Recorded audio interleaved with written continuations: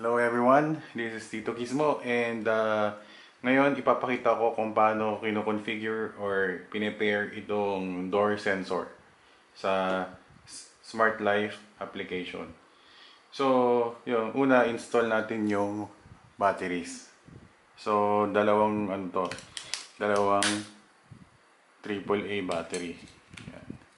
Okay? And then kailangan natin ng pang-tusok for the reset.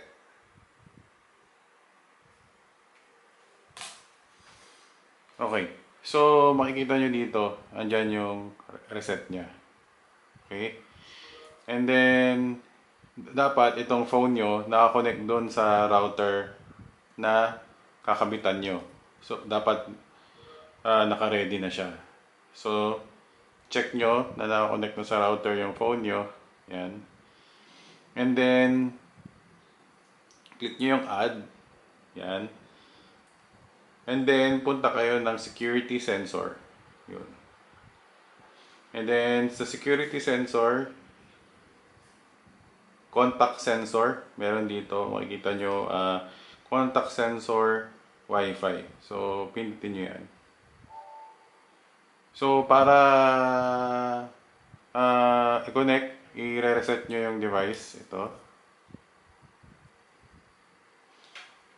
5 seconds. 1, 2, 3, 4, 5. And then, magbiblink yan ng mabilis. Yun. Confirm indicator rapidly blinks. So, press nyo lang. And then, connect dun sa Wi-Fi kung saan malapit yung door sensor. And then, confirm. So, yan. Rapidly blinking. And then, connecting.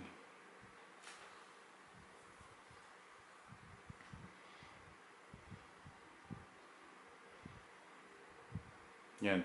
And then, makikita nyo, mapapansin nyo, ano siya, kukonect siya sa Wi-Fi.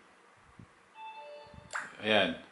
So, since na-connect ko na to kanina, pwede nyo palitan yung pangalan. Yan. For example, nilagay ko entrance. So, save. And then, kung saan siya nakalagay. For example, sa entrance nyo, for example, yung entrance nyo is nasa living room. Yan. And then, that. Okay? So, nandito na siya. Makikita nyo. Ito na yung sensor. And then, makikita nyo na dito yung features niya. Yan. Click yung view more, kung kailan siya bumukas. Saka sumara. Yan.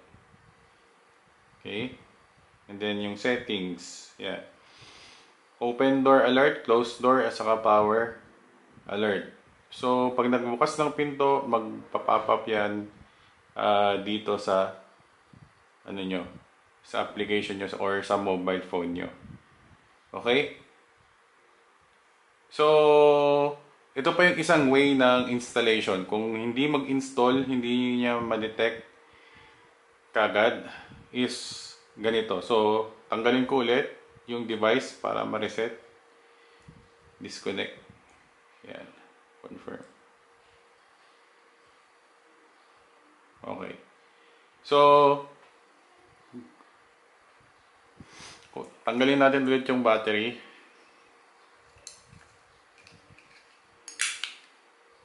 Yan. So, yan. Install natin yung battery ulit. Okay.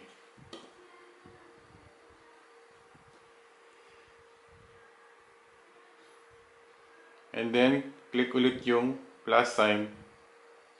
And then, yung punta ulit ng security and sensors. Sobrang dami kasing devices eh. Contact sensor. Meron dito pairing mode sa taas. Yan. Meron easy mode and then AP mode. Piliin natin yung AP mode. Yan. And then, para mag-slowly blink siya, is re-reset natin ulit. Then, hihintayin mo mag-blink ng mabilis. Yan. Pag nag-blink na ng mabilis, pa-blink naman natin na mabagal, i-reset nyo ulit para mag-blink ng mabagal. Antayin nyo mag-blink ng mabagal.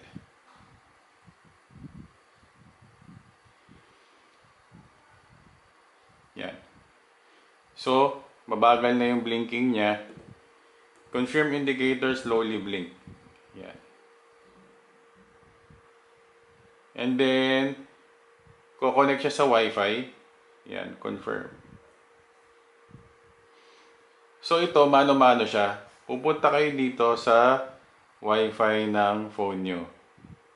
And then, hanapin nyo yung device. Ito, Smart Life. Basta ang lahat ng devices, nagsisimula yan sa Smart Life. Yan. Ko-connect siya. Connected. And then, babalik kayo dun sa Smart Life. Okay. Yan. And then, connect lang. Balik ulit dun. Yan.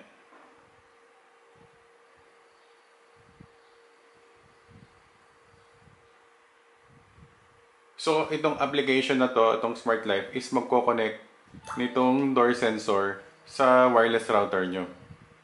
So, pwedeng entrance, backdoor, or pwedeng window sensor.